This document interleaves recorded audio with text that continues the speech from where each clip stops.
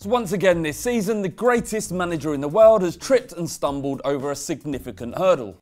Remember that this is a manager that tore apart the Spanish league and created one of the very best Barcelona teams that has ever been assembled. He went on to Bayern Munich and did the same. Now he's come to Manchester City, and with all their riches at his disposal, he hasn't been able to recreate the magic. His side got beat fairly over two amazing legs against an excellent Monaco side who could go on to win the Champions League outright. This weekend, his side faced Liverpool, and we all know how well Liverpool play against teams that like to play football. And should Klopp's men turn the blue half of Manchester over, there would be legitimate pressure on the Spaniard.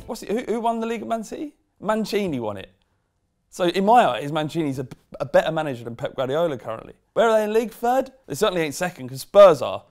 Should his City side fail to qualify for the Champions League, the absolute minimum you'd expect, what then? If you were the City board, would you begin to question Pep Guardiola's position at the club, or would you give him more time to build the squad he needs to conquer England? Let us know in the comments below. Here's a quick nod to AFC Wimbledon, who managed to topple MK Dons in their league match this week. It's amazing to think that 12 years ago, the Wimbledon fans created a club because their own had been ripped from them. Now they're 6 points above them in League One, an amazing story that can prove that fan power can defeat big business if the cause is great enough. And also shout out to whoever put the programme together. The cover had absolutely zero reference to Milton Keynes' side. I'm curious to know what you think. Let us know in the comments below. Is it time to let MK Dons get on with it, or should they never ever be forgiven for what happened previously? Ronnie Rosenthal is heading up a consortium to buy Charlton Athletic. I've got nothing to say on this other than I hope it goes well for Charlton, given the fact that they've gone through the mill. And I can't imagine that they're overly excited about this either. The only reason we brought up Rocket Ronnie was to show you this clip from 1992.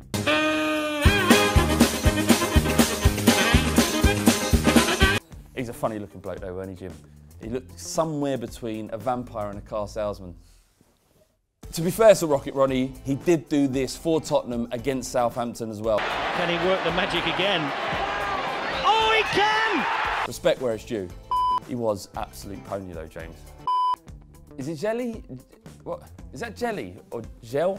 LA Galaxy Jelle Van Damme was the subject of football's injustice over the weekend as his side were beaten 1-0 by Portland Timbers. Where do they get these fucking names from?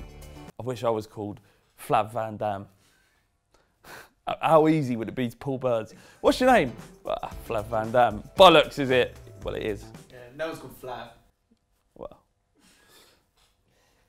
The defender was sent off for 2 bookable offences, although it was clear his first yellow card came after a dive from Portland's Diego Chara. Van Damme took to Twitter whilst the game was still being played to rip into Chara, posting a picture of 2 men diving into a sea. And Galaxy's social media team joined their player in trolling Chara. They created a version of the famous shooting star meme. It's not famous, infamous. Chara tripped up by Jelle Van Damme.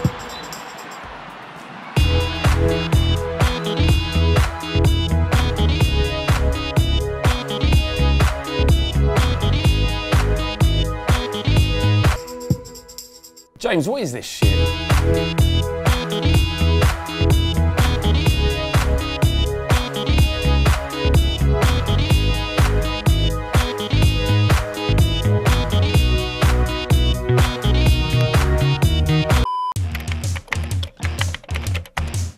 Top comments time. Let's not mess about. Let's get straight into it. Joe Ross, the beards get thicker as you move to the right. It's on Social Club. Oh, right. Show the clip. I'm joined by Flav, I'm joined by Chris, and I'm joined by Jean-Paul Gaultier as well. Or whatever you decide to say in the comments afterwards. I expect where's Wally. Ball Street is known for its community, a very open community that welcomes all. And sometimes that drifts towards something that's a bit more tactile. There's a lot of love in the room, and often when we're doing videos. And this has been spotted by Daniel Fordham, who says, too much sexual tension between Sam and Flav. This is in the Who's the Greatest Ever Premier League right winger. There was no sexual tension. Well. What? Well, run the clip again. Oh, check in with Beckham, right? A right winger, you want them to be...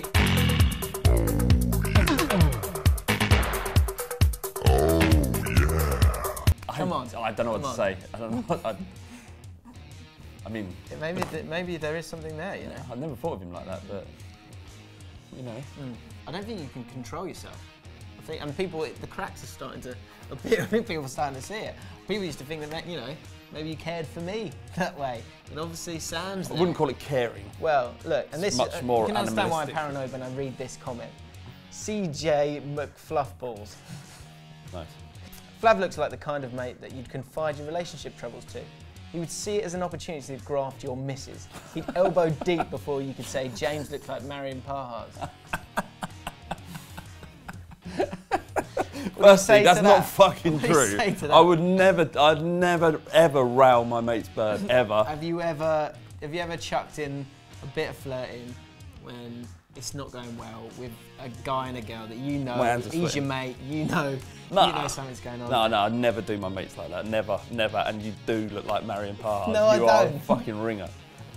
Let's talk about football now. A bit more football. Really? Oh, well, sort of, just about. Leicester City, unbelievable. The Yeah. last team left in the Champions League. Yeah. And this isn't a YouTube comment, but this has come from the Bull Street Network WhatsApp comment. I've covered the names. All right. Because I don't think they want to do it. And I'm pretty sure Sam doesn't either.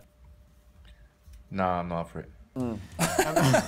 But one comment from one of the head men of a fan channel said, if Leicester by some miracle win this Champions League, I will eat Sam Peoples on Facebook Live.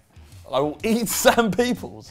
Look into What does that way. mean? Well, the person who commented after, which wasn't Sam, he saw it as this. They aren't beating Barca or Bayern, but if they do, I'll eat Sam's cock on Facebook. I'm not sure. If they do, I'm categorically saying I'll eat Sam's cock if Leicester win the Champions League. If they don't.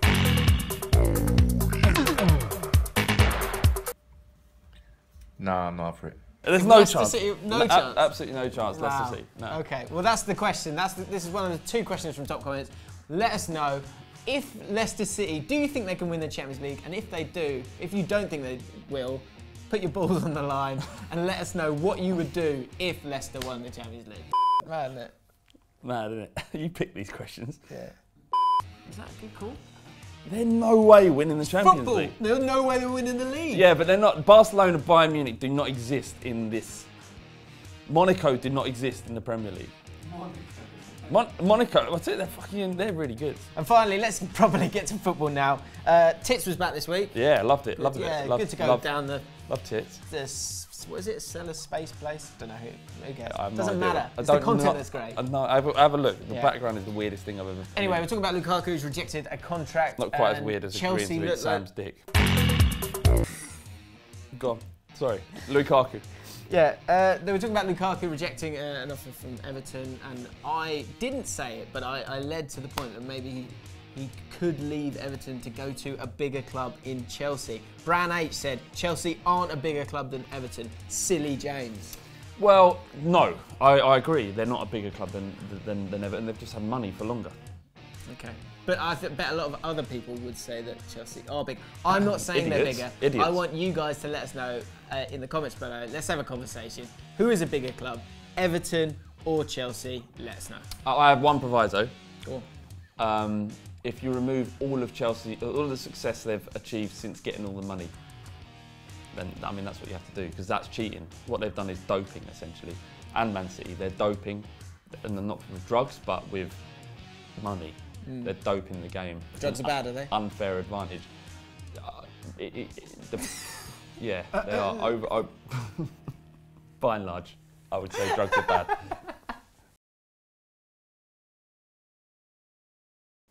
And now for a completely fucked up story. Apologies in advance, but we feel this story had to be told. What I'm going to do is just lay out the facts, and there's going to be no opinion, and it pretty much speaks for itself.